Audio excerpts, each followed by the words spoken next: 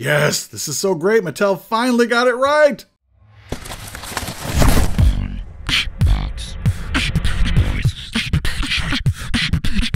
No time for chit chat. We'll look at this figure and this figure and this figure and this figure and the ARES Build-A-Figure. But first, a quick review. We've already done a review of these three figures. This is the Batman vs. Superman Wonder Woman that we affectionately refer to as Man-Faced Wonder Woman.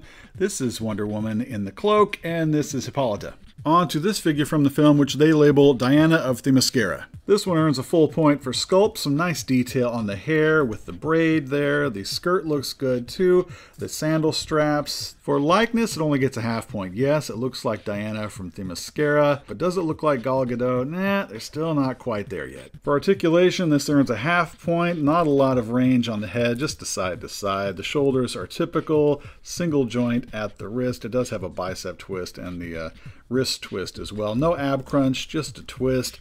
The splits are pretty much not happening, although it does have the upper thigh cut as opposed to what they've been doing lately around the upper knee. Single joint at the knee, and then just kind of an up and down on the leg, not really a twist. As far as paint, this one's pretty much a fail. It could have made the difference on this head sculpt. They can't seem to stay inside the lines as far as some of the coloring. Some areas it gets a little sloppy. So this figure earns a 2 out of 4 on the slap scale. Now, onto the Steve Trevor figure, played by Chris Pine. This one gets a full point on sculpt. A lot of nice detail here in the hair, the ribbing on the shirt, the texture of the jacket and the overcoat, even the pants. For likeness, we're going to give this one a full point as well. Really not too bad. Is it a dead-on Chris Pine? No, but it's pretty good. Articulation is the weak point on this figure. It gets a half point, only a side-to-side on the head. They trade a hip twist for an ab crunch, kinda, and that's where he twists. As far as the arms go, a little bit limited there. Just kind of a single joint. The wrists do twist there. Legs, no splits at all. Does do a little bit of forward and back. A thigh cut, a single joint at the knee, which is so tight I'm afraid it's going to break, and then just an up and down on the foot. And for paint, full point on this figure. The hair looks fantastic. Lots of nice highlights there. They've got some nice little points of detail here on the buttons and on the belts and the shoes. Some nice kind of texturing and weathering there too. So this Steve Trevor figure gets a 3.5 out of 4 on the slap scale. Now onto a figure I picked up at Toys R Us. This is Menalippe. As far as the sculpt on this figure, it earns a full point with some nice detail. And in the costume itself, lots of nice little details that really make all the difference. For likeness, not a dead-on match with the actress, but it does look like Menalippe from the film. And by the way, it looks like she might be in Justice League as well. We'll give it a half point. She earns a half point for articulation as well, similar to the other figures, just a side to side, no up and down.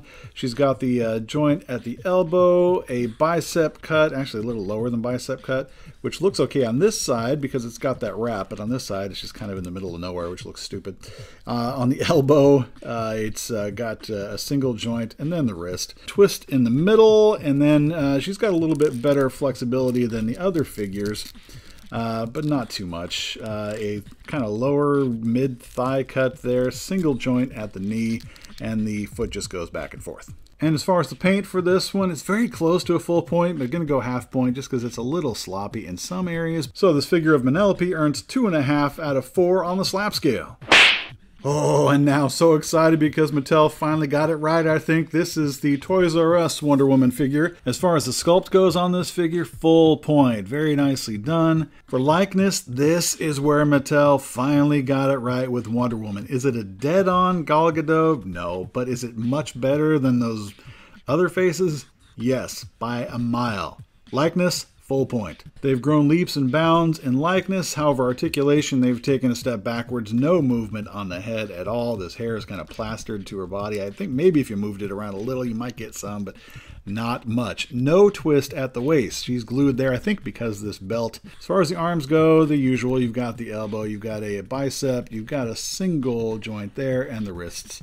As far as the knees, a thigh cut, single joint knee, and the leg goes up and down. Not much of a splits on this Wonder Woman. As far as the paint goes, if I were being really picky, I might give this a half point because there are a couple of little flaws here and there. But for the most part, I'd say it looks pretty good. So we'll give that a full point. This whole figure gets a 3 out of 4 on the slap scale.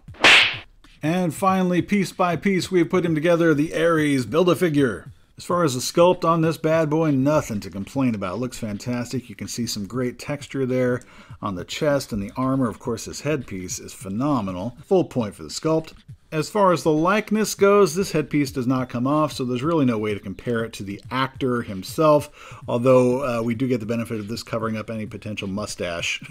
Full point. As far as articulation goes, you're not going to get a lot of movement from the head, a little up and down, a little side to side. Shoulder joint, bicep cut, single joint at the elbow, but it does have a twist here just below the elbow. Interesting.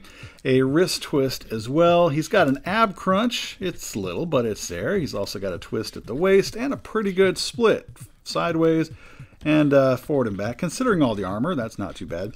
A thigh cut right about there, a single joint at the leg, which is a bit of a bummer, but he's just too muscular to move much more than that. And then the foot just goes back and forth. I'll be generous on this one because I'm digging it. Full point for articulation. And as far as the paint goes, I am loving this. Just the wash, the mix of colors on this head sculpt here is just phenomenal, even in the teeth.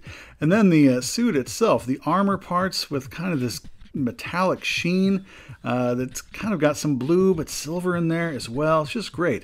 And then a flat black matte finish on these other pieces, which really sets it off nice. Full point. So this Build-A-Figure of Ares gets 4 out of 4 on the slap scale. If you like this style of breakneck speed review, be sure to leave a comment below and slap that thumbs up button. Thanks so much for watching. Hope you enjoyed it. If so, be sure to slap that thumbs up and share it with your friends. Click our circular logo in the top left to subscribe to our channel. It's absolutely free. And there's a link to another video you might like in the bottom left. If you want to reach out to us, comment, or check out our info in the description below. And above all, remember, God loves you. It's the truth. And Jesus is the proof. The Unbox Boys.